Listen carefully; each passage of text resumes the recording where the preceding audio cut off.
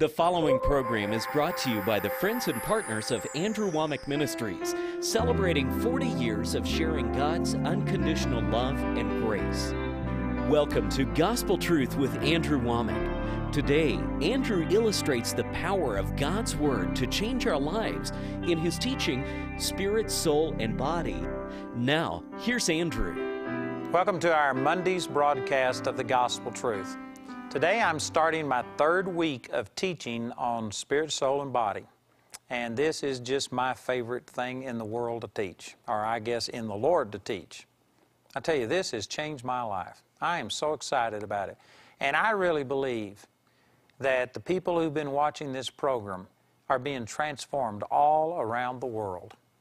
You know, I had a number of people come up to me in just the last few days and start trying to tell me how that the programs had changed their life, and they just broke down and started crying. They didn't know how to express it. And, you know, and I understand.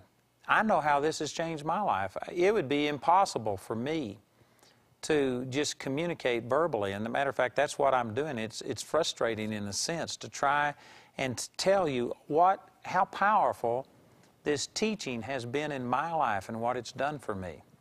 And I'm saying all these things to encourage you. Those of you who haven't yet got this revelation, that you still are struggling with some of these things we're talking about, I'm encouraging you. It's worth the effort to get these materials, to go back over them and to listen to it, because this is a life-changing teaching.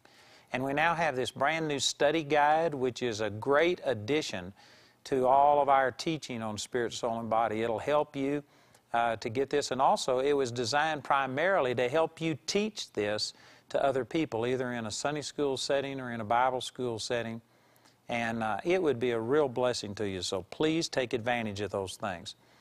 I've been teaching for the last week about how that when you get born again, your spirit completely changes, and according to Ephesians 4:24, it was created in righteousness and true holiness. 1 John 4:17, as Jesus is, so are you in this world. 1 Corinthians 6:17, he that is joined unto the Lord is one spirit, identical in spirit to Jesus. Galatians chapter 4, God sent forth the Spirit of His Son into your hearts, crying, Abba, Father. Romans 8:9, if any man have not the Spirit of Christ, he is none of His. You have Jesus living inside of you, and your born-again spirit is identical to Him. 1 John chapter 3, verse 9, that your born-again spirit cannot sin. It is holy and pure. And then I started teaching on Thursday of last week that Ephesians 1:13 says, once you believed, you were sealed with the Holy Spirit of promise. That holiness and purity that all of those verses I was quoting talk about, that instant purity that you had when all sins were forgiven, at that exact moment you were sealed, vacuum-packed with the Holy Spirit.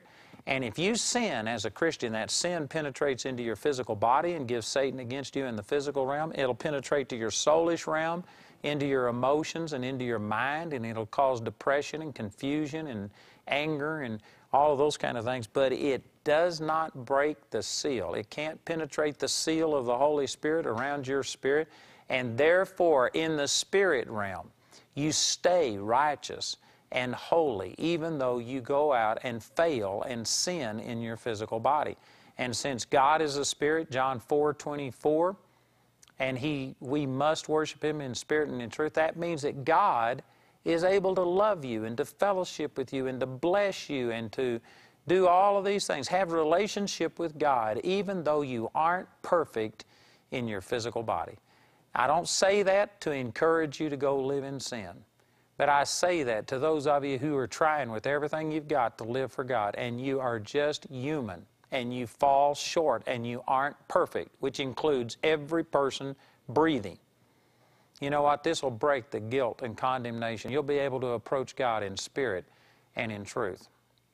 And I started using last Friday Hebrews chapter 9 and verse 12 and verse 15, where it talks about that through one offering we obtained eternal redemption, which is talking about the forgiveness of your sins.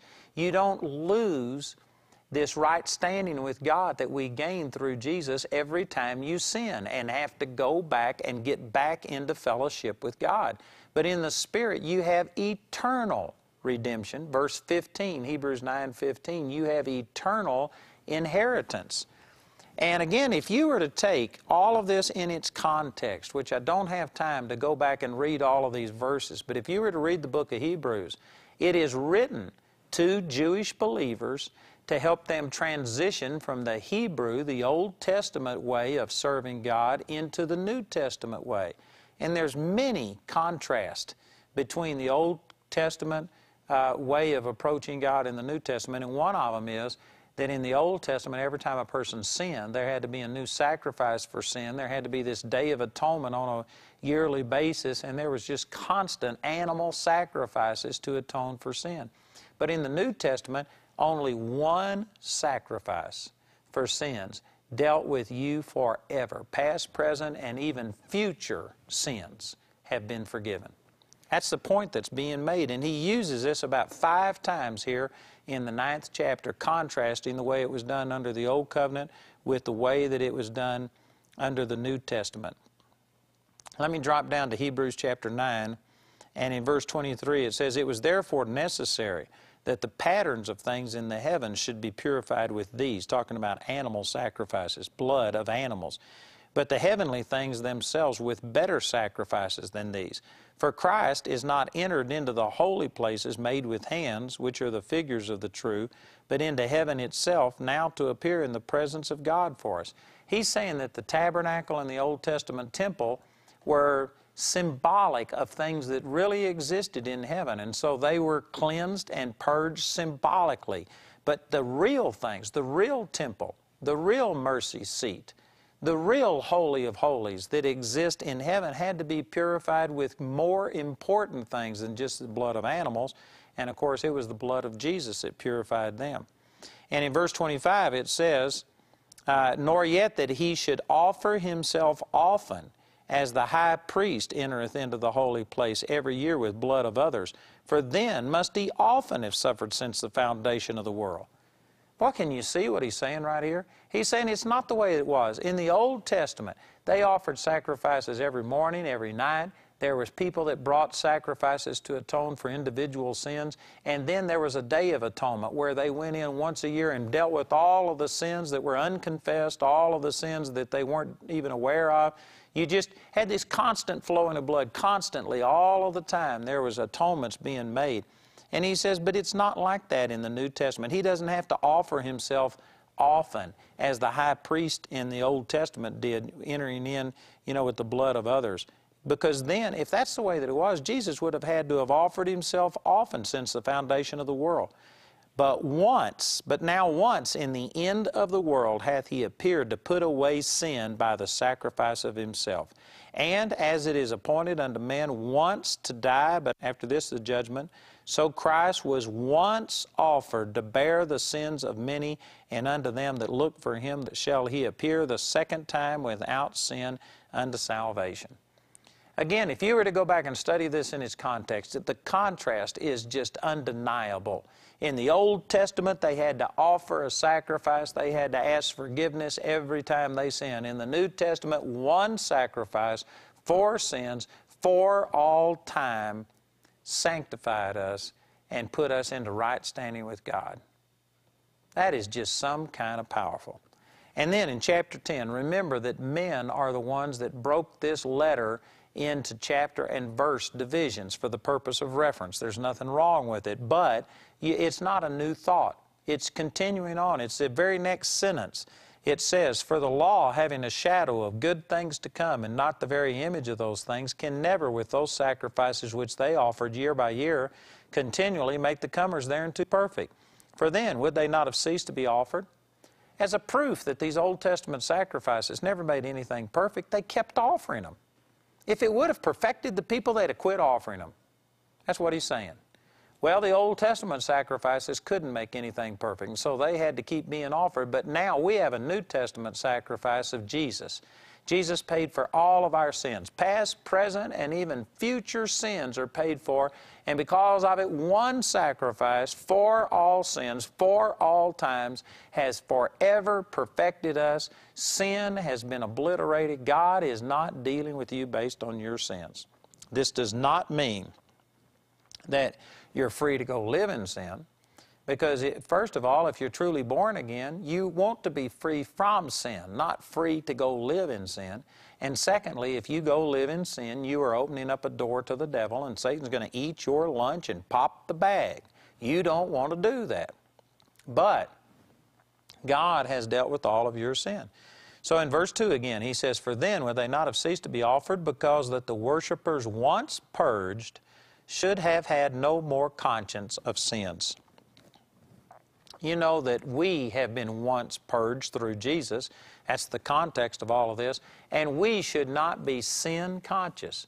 Our life and our relationship with God should not revolve around sin. And yet this was true with me one time, and I bet you it's true with a lot of you watching this program.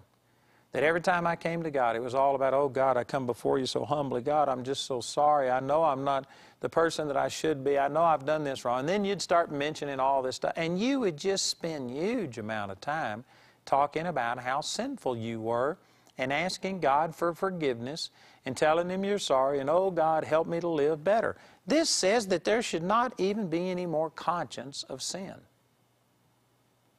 Boy, that's radical. That's radical. And not very many people understand this. Matter of fact, it scares a lot of people. They think if I wasn't conscious of sin, if I didn't go around bearing this mentality that I'm unworthy and just feeling like I'm just the scum of the earth, and if I wasn't upset with myself and constantly monitoring and holding myself in check, I'd just go out and live like the devil. You know, it's really just the opposite. If you've been born again, the Spirit that's within you, 1 John 3:9, cannot sin. It doesn't desire to sin. It's dead to sin, Romans chapter 6, verses 2 and 3. And if you would focus on that and relate to God and just, instead of thinking about all of your sins, think about what He's done and think about how good He is and think about all of the great things that He's done for you. You know, as a man thinks in his heart, so is he. If you think I'm an old sinner, saved by grace, well, then you believe at your core being that you're a sinner, and you'll only resist temporarily or partially, and after a while you'll give in, because after all, that's who you really believe you are. But if you believe you've been born again, and if you've become a new person, and if you're focused on that, you know what? You'll wind up beginning to talk and act like a new person, and you'll start getting set free from these actions of sins, and you'll wind up living holier accidentally than you ever have on purpose before, through not having sin consciousness. That's absolutely true. You know, that's a whole nother message, but that's a powerful truth. And this is saying that if there could have been a sacrifice which would have really forgiven sins, then they would have ceased to be offered, because the worshipers would have had no more sin consciousness. Well, Jesus is a sacrifice who did deal with sins, and because of that, we should have no more sin consciousness. That's wonderful. Just imagine what it would be like to enter into the presence of God and just go to worshiping Him for how holy He is, how good He is, how good He's been to you, what He's done for you, and just worship Him without any mention of how sorry you are. Amen. Some of you can't even imagine that. You've never done it. But that's what it should be. I heard Kenneth Copeland one time, he says, if you feel like a gnat on the back of an elephant when you approach God, then instead of talking about how small you are, talk about how big He is in comparison to you. In other words, if you feel like you haven't done everything right, instead of focusing on all of your sin and your failures and talking about that, talk about how wonderful God is to provide this salvation, that He can forgive you and set you free from all sin, past, present, and even future sin. And praise Him for how good He is. Talk about the wonderful goodness of God instead of your sorriness. Boy, that's powerful. You know, for time's sake, I'm going to skip a number of these verses. They all fit perfectly. Man, it's just reinforcing this same thing, that Jesus has paid for all of your sins. You shouldn't have any more sin consciousness. But let's drop down to verse 10. This is Hebrews 10:10. He says, by the which will we are sanctified through the offering of the body of Jesus Christ once for all. Now here again, the reason I'm using these verses is to show that we have eternal redemption. Hebrews 9:12. You don't lose your right standing with God every time you sin. When you were born again, you were created righteous and truly holy and then sealed with the Holy Spirit. And God, that sin that you commit after you're born again doesn't penetrate that spirit. Therefore, God is able to look at you in your spirit and you're always righteous and holy and pure once you've been born again. God is not imputing sin unto you. He's not holding it against you. And so this verse says that by the which will we are sanctified through the offering of the body of Jesus Christ once for all. Now some people have said, well, that means once for all people, but not once for all time. You have to go back and every time you sin, get that sin under the blood and get reestablished in your relationship with God. If you read this in context, it's going to show you that it's talking about once for all time, not once for all people. So again, let's read this. Hebrews 10:10. It says, by the which will we are sanctified through the offering of the body of Jesus Christ once for all. And every priest standeth daily, ministering and offering oftentimes the same sacrifices, which can never take away sins. But this man, talking about Jesus, after he had offered one sacrifice for sins forever. See, the context shows you it's not just one sacrifice for all people, but no, it was one sacrifice for all people forever, talking about length of time, that you don't have to go back and get saved over and over again, born again. You don't lose your right standing and then have to get back into right standing. When you got born again, you were given a spirit that was righteous and holy and pure. It was instantly sealed with the Holy Spirit, and it retains that. One sacrifice dealt with all of your sin for all time. That is just some kind of powerful. In verse 12, he sat down on the right hand of God. Verse 13, from henceforth expecting till his enemies be made his footstool. For by one offering he hath perfected forever them that are sanctified. Boy, that's powerful. By one offering he has perfected forever them that are sanctified. Who's sanctified?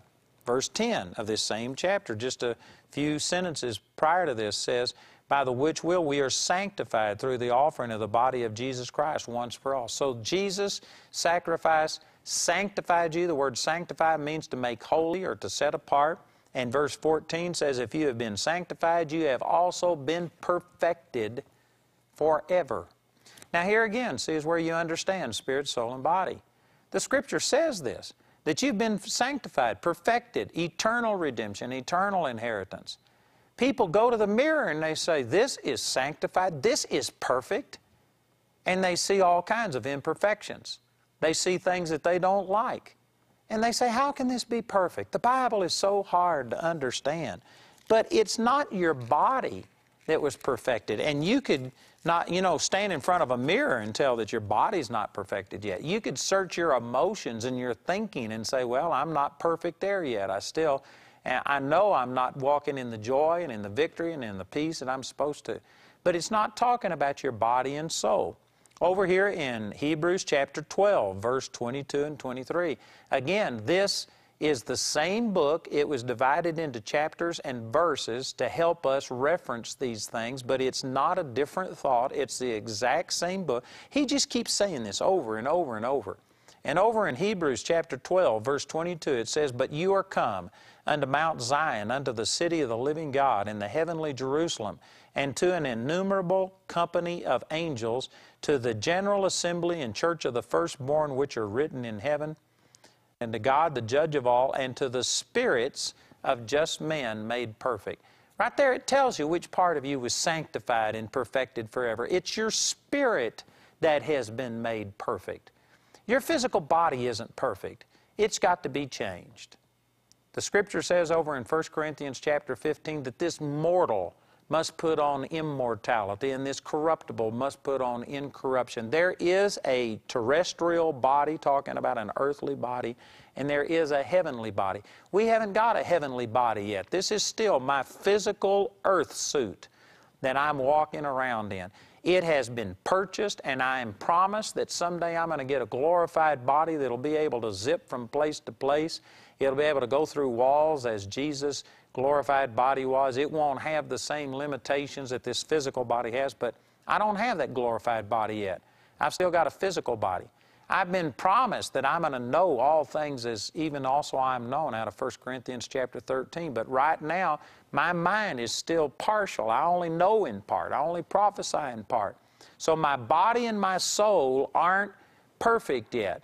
But in my spirit, it has been sanctified and perfected forever. Man, I don't know if that helps you, but that would put a shout in a statue. That would make a corpse shout. Man, that's powerful. That's powerful. God has changed me in my spirit. I'm identical to the way that I'm going to be throughout all eternity. You know, so many people sing, when we all get to heaven, what a day that will be. And it is going to be a great day because your body and your soul will finally catch up with your spirit. But right now, your spirit is as complete right now as it will ever be. And as much as you can renew your mind and change the way you think and quit dealing with things as a mere human being, if you could understand that you've been born again and in the spirit realm, you are identical to Jesus. You are sanctified and perfected forever. You're sealed with the Holy Spirit so that whatever failure or sin you do doesn't penetrate that seal, and it doesn't corrupt or contaminate or take away any of the good that is in you in Christ. If you could understand that, man, I tell you what, this just would motivate you. If you really believe that you had this on the inside of you, and again, most people don't because they can't see it in a mirror and they can't feel it with one of their 5 senses. So if they can't see it, taste it, hear it, smell it, or feel it, most people don't believe it exists. But it does exist. This is what the Word is saying. And if you, by faith, could perceive this, it would change your whole outlook. You would quit dealing with things as a mere human being. You would start expecting God's supernatural results. You would start walking in healing and health and prosperity and joy and peace. It would just transform your life. I'm telling you that this is what's happened to me. This teaching is what has changed my life.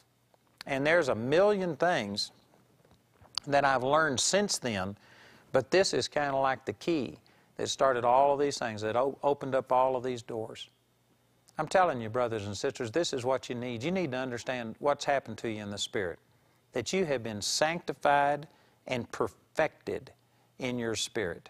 And that Holy Spirit has been sealed so that no impurity is ever going to change that. It doesn't lose its potency. You don't lose your right standing with God. Boy, God loves you because God sees you as you really are. God sees you better than you see yourself. You look on the outside. 1 Samuel 16:7, man looks on the outside, outward appearance, but God looks on the heart. God is seeing you in the Spirit, and if you've been truly born again, you are a new creature. You are absolutely sanctified and perfected forever. You have eternal redemption and eternal inheritance. And God sees you differently than you see yourself. You need to start agreeing with God. This is powerful. I really encourage you to get these materials. You need this teaching. I believe that. If I knew who you were, I'd send it to you. Amen. I need you to call or write and request these materials. Please take advantage of them. And then join me again tomorrow. I'm going to continue this teaching on eternal redemption on our Gospel Truth broadcast tomorrow. Andrew's 4-part teaching titled Spirit, Soul, and Body is available in a CD album, or it's available in a DVD album as seen on TV. Ask for T1027 and be sure to specify CD or DVD when you make a gift of 13 pounds or more. The second teaching in the audio CD album is also available for a donation of 3 pounds or more. We encourage everyone to send a gift, but if you're simply unable to afford it, Andrew and his partners will provide this second CD free of charge. Request teaching TK92 when you write or call, and we'll be pleased to send it to you. Spirit, Soul, and Body, the book, is also available when you send a gift to the work of this ministry. Request T318 when you write, call, or go to our website. For the very first time, this teaching is available in a companion study guide for a gift of £17.50 or more. Included is a CD-ROM that allows you to duplicate any resources needed for each lesson. Request study guide T418 when you contact the ministry. The very best way to reach us is through our website. You can order ministry materials online 24 hours a day at awme.net. Or you can use your credit card to order by telephone. Our helpline number is 01922-473-300. Again, that's 01922-473-300. When calling from outside the UK, you must dial your international calling code, then 44 1922 473 300. Helpline hours extend from 7 a.m. to 4 p.m. Greenwich Mean Time. If the lines are jammed, remember you can go to our website and there's no fee for reaching us through the internet. If you prefer to write us, our address is AWME.